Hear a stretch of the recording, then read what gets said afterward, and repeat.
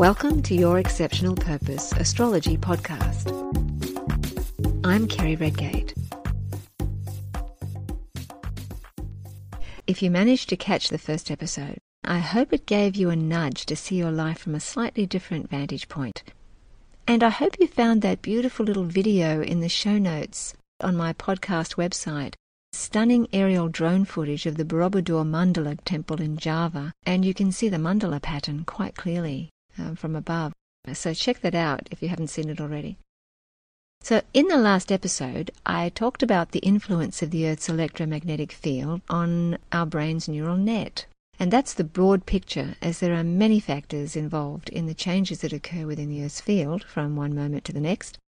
In this episode, I'm going to talk about gravity in a kind of spiritual context, and then quite a bit about one planet in particular and its significance for your purpose. Firstly, everything in our solar system is electrically connected.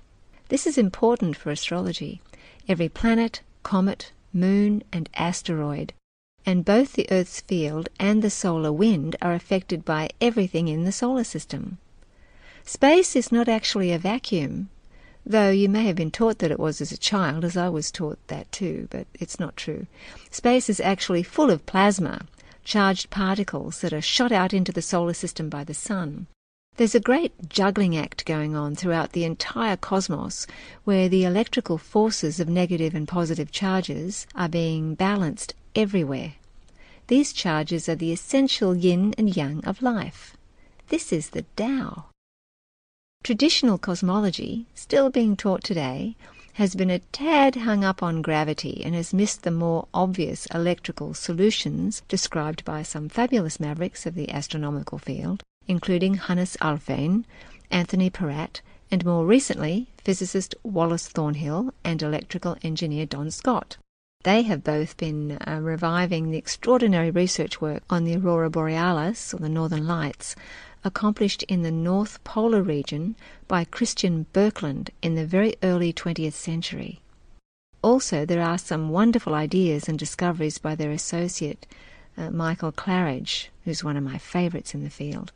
I'll have more references and links on all this in the show notes for this particular episode, podcast.exceptionalpurpose.com. So apart from being electrically connected, changes in the magnetic field of each planet also produce radio waves, a particular type of frequency or a combination of frequencies. Radio waves, according to NASA, can be quite different, from the size of a football to literally bigger than planets. That's just one waveform, so they're quite amazing. Radio waves are the longest waves we've encountered, but they have the least energy. But they do travel incredible distances throughout space. Did you ever get to see the movie Contact with Jodie Foster? That's one of my favourite movies. They begin that movie with all the radio transmissions going out from the Earth out into space, and they are still going. Well, apparently, according to NASA, Marconi's first radio signal has passed by 1,000 stars already, and it's still going. Radio waves impact the resonance within the solar system, which ultimately affects the Earth's field.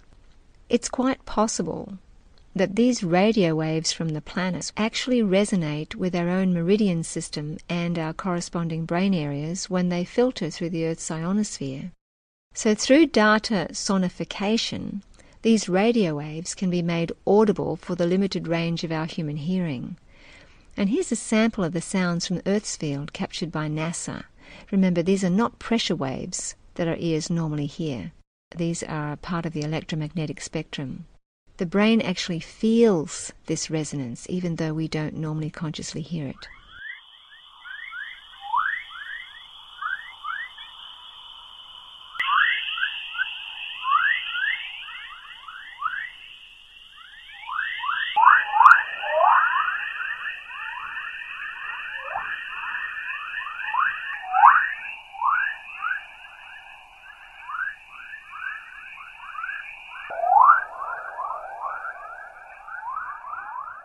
Did you notice, the field around the Earth often sounds like a bird conference, while at other times it's reminiscent of whale song. Perhaps these beings are resonating with these frequencies in their own neural nets, reproducing them in an audible spectrum of sound for us. They may be creating the harmony with our world. After years of working with people and their astrology charts, I've developed my own intuitive way of imagining the shapes of these sine waves, their amplitudes, their frequencies for each of the zodiac signs and their corresponding planets. Two extremes would be Taurus and Aquarius. Taurus, and I believe its corresponding body in the solar system being Vulcan, there is something out there, but that's a story in itself, may be a slow-moving, low-amplitude wave with gently rounded peaks like low, undulating hills. It's a very peaceful wave. I see Aquarius and Uranus, by contrast, as a tall, narrow amplitude with a kind of a sharp peak and super fast frequency. Uranus Aquarius is the fastest frequency we can experience among the entire range of astrological frequencies. It's the genius waveform. It really speeds things up. That's just to give you an idea. So getting back to purpose and exceptional purpose, there is one planet that has fascinated me for a long time. It's very strong in my own chart, of course, and resonates with my Capricorn ascendant, and that is Saturn. While I've been able to determine many resonances of planets with certain brain areas and functions, I don't see Saturn as being a physical resonance for us. Capricorn is a very misunderstood frequency. It's actually the gateway to the spiritual sector of the zodiac wheel of the chart, but not many people see it that way. When I've tried to imagine the waveform of Saturn, what I see is a flat line. There is no resonance.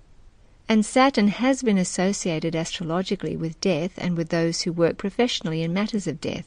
Not exclusively, but it does apply.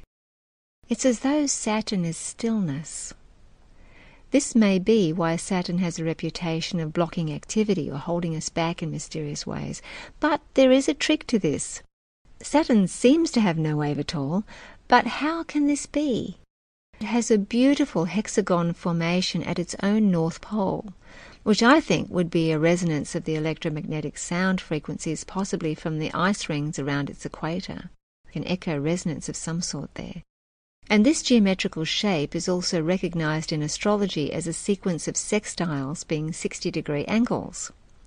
This is the aspect of half-one potential, but that's another story. I'll also be talking about the elements in another episode and how I view those astrologically. But for now, I just want to say that I believe that the Saturn and Capricorn frequency is the earthiest of all the earth signs. They're not all the same. You know, in astrology we have, I'm sure you're aware of it, we have fire signs, earth signs, water signs, and air signs.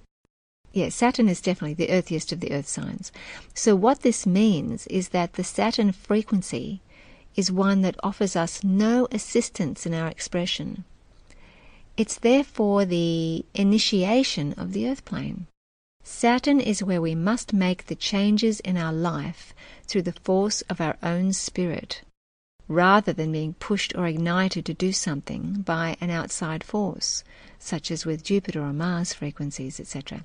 It's the place where we take the ultimate responsibility.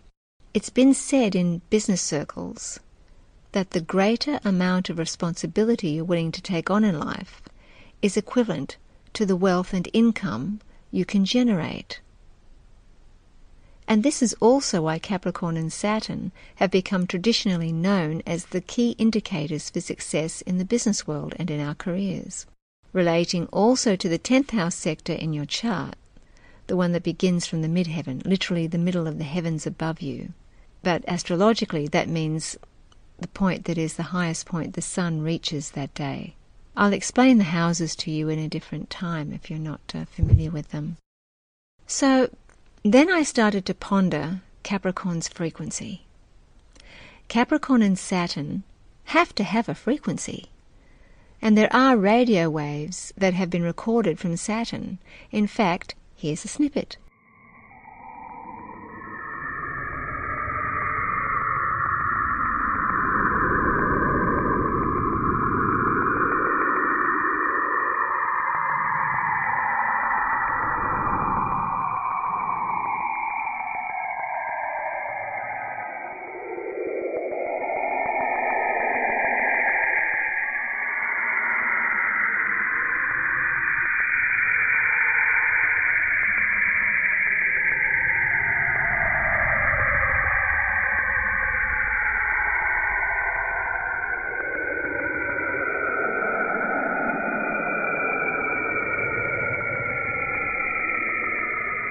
Sounds a bit spooky, doesn't it?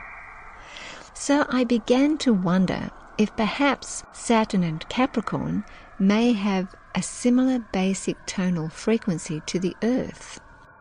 I mean, maybe it gets cancelled out by the Earth's own resonance. Saturn is the tool of our spirit, not our ego. That's why it's so easily projected out onto other people or institutions. You know, Saturn can be policemen or our teachers or our parents or our bosses at work, all that kind of stuff. So obviously, Saturn must play a significant role in our exceptional purpose, as it's also our fortitude and our resolve. Of course, we can have resolve to pass exams, increase our sales figures, lease the most expensive cars, but there's always a higher expression. Remember the knife example in the last episode? So here's the thing. The true perfection of Saturn is to bring in its polarity opposite, the moon.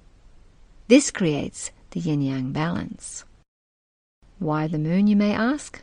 They do seem very, very different, don't they? Well, the moon resonates with the Cancerian frequency. And if you look at the zodiac wheel, Cancer is opposite Capricorn. So they're polarity opposites. They're two halves of one whole energy. So the Cancerian emphasis is ultimately about nurturance, compassionate action, not just compassion, but compassion in action is what I've found, and loving kindness. The moon in your chart is connected to your memories, your past, the subconscious mind. And when you tap into your own memories emotionally, you may feel more sympathy toward others who are going through the same scenarios or pain. This is not so much about mirror neurons, I think that's something else, as the drive to bring happiness to others, which is loving kindness. When this yin-yang polarity of Saturn and the moon is completed, we can live through our Saturn to become authorities in our chosen field. This is the linking of loving kindness and responsibility. It will be the companies and businesses that have a caring attitude toward their customers and a responsibility to the planet that will thrive in especially this current era. You just watch them. Have you noticed how everyone has been upping their customer service lately because we're living in the Pluto and Capricorn era? If you get my newsletter, you'll be able to download an article that I wrote about that years and years ago about this current era, this Pluto and Capricorn paradigm. This is another reason why Saturn is so important for us right now. Saturn in your astrology chart can feel a lot like working out with weights. If you flop your arms around, it will take a long time to develop any strength in them. But if you put heavy weights in your hands, lifting them rhythmically, they will provide the resistance from gravity which will build strong muscles in your arms. It's the same in yoga when you lift your own body weight in some asanas. So this means that Saturn is the resistance we feel simply by being in a physical body, affected by gravity, by hunger, by cold and heat, and physical pain. We have to maintain our spiritual composure and our focus on ethical responsibility, on work that leads to a healthy structure of some sort for other human beings. This is the task with Saturn. And now we get to gravity. This is really interesting. Gravity is a very interesting phenomenon. And it would seem that gravity can be associated with the Saturn-Capricorn frequency. It's a force that closes in and contains energy. It doesn't disperse it. This is the opposite effect of Jupiter and Sagittarius. The planets Jupiter and Saturn are like two great valves in the solar system. Jupiter frees up energy and spins out the energy at a super pace, and Saturn says, "Too much," and closes it down again. So one is a check for the other. But think about gravity for a moment. What happens when you sleep, when you lose consciousness of the physical world around you? Your body is pressed down hard against the bed as close to the Earth's center as your bed and floor will allow. And then, what happens when you wake up? When you get out of bed and stand up, you are defying the entire gravitational field of the Earth with purely the strength of your will. You have the same bones and muscles you had while you were sleeping, But through the force of your consciousness and your resolve, you are able to defeat gravity, well, to a certain degree. Perhaps then there may be some truth to the stories, of yogis who levitate. Powerful consciousness may be able to do just that. I'm always fascinated by some things that crawl along the ceilings, They don't even notice gravity. And of course, you can see what happens when you feel depressed, downhearted, literally. Your shoulders stoop, your posture changes, you slouch in chairs, your breathing becomes shallow. You can see the force of gravity pushing down on the body. It does this because your spiritual consciousness is being defeated by your brain's responses to environmental stimuli that echo unpleasant past life scenarios. Would you like me to say that again? I'll say it again. It does this because your spiritual consciousness is being defeated by your brain's responses to environmental stimuli that echo unpleasant past life scenarios. Your Saturn has flatlined.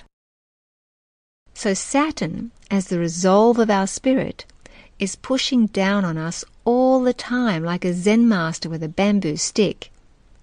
We either use the Saturn frequency to become stronger, or we project it onto others, which is a defeat. Saturn as our spiritual initiator is where we are on our own, where we must find our fortitude and resolve. It's where we live by spiritual values, not egocentric ones. You see, it's the gateway to the spiritual sector of the zodiac. The last 3 signs. Saturn is an extremely important planet for people trying to live together on a single planet.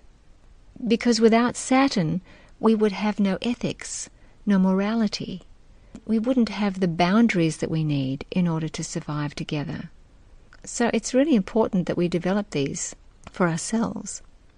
We can't all be masters of our human race, but we can develop our Saturn qualities within to become masters of ourselves. And we do that by developing routines and rituals that honour our spiritual core. Now, rituals and habits are 2 entirely different things. A habit is something that we have inadvertently programmed into the limbic system of our brain, which resonates with the moon generally, or a more obsessive habit can resonate with Pluto. And it may even be damaging for our health or sanity, or worse, a habit may damage other beings.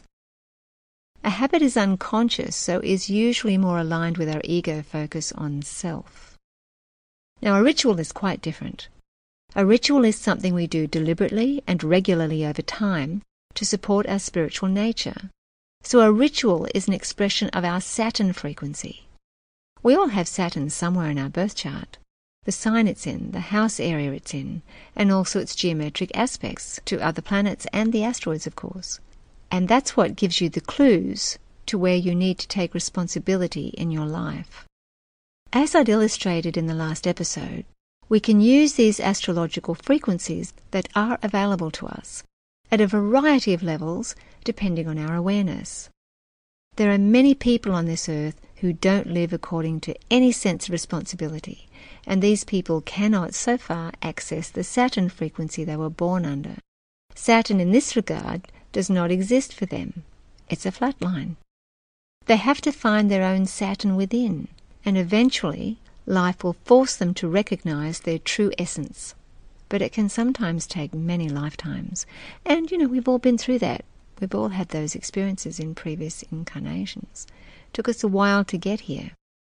And this is one of the reasons why Saturn is also the frequency that relates to karma, which literally means action from the ancient Sanskrit language. Karma being the cause and effect mechanism in your life. Though it's a little more complex than that, as the effects we experience are directly related to how we manage our Saturn sense of responsibility. We'll get to more on that in another episode. So perhaps for this week, you might like to contemplate your habits versus your rituals, and maybe even start a new daily practice in something developmental. It can be yoga, tai chi, aikido, playing the piano, meditating, walking every day with an inspiring podcast, lighting a candle with spiritual intent, cooking your food with consciousness, whatever. And see if you can recognize where your Saturn frequency may be in your life, where you sense you can become an authority figure for others through leading with compassion and loving kindness. Remember, where you place your resolve has a great deal to do with the results you experience in your life.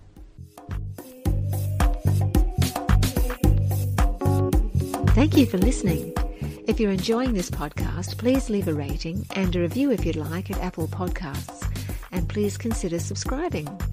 If you have questions you'd like me to answer in future episodes, you can leave me a voice message, which you might hear on the show, after downloading the Anchor FM podcast app, or go to my website, podcast.exceptionalpurpose.com. All the links are in the show notes there as well. And if you'd like to know more about me and my work, my main site is exceptionalpurpose.com. And while you're there, you can also download a couple of my resource guide e-booklets for business and also for authors, which is pretty much all of us now, when you subscribe to my newsletter. Have an exceptional week.